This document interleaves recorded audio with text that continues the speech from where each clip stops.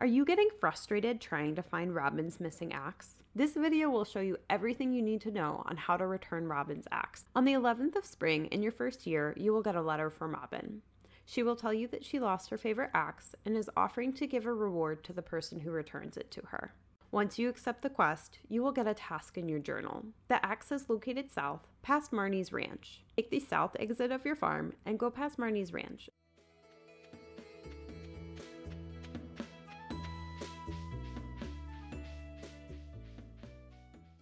Eventually, you will come to an area with 2 bridges and a tree in the middle of them.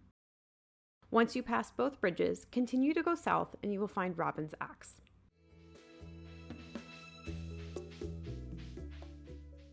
You can now return the axe to Robin.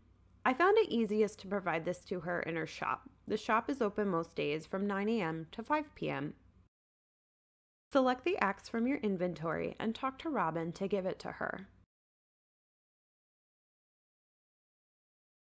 You can now select the quest from your journal to receive your 250G reward. This will also provide you with 1 friendship heart with Robin. If you enjoyed the content of this video, be sure to subscribe for future cozy game tips and tricks.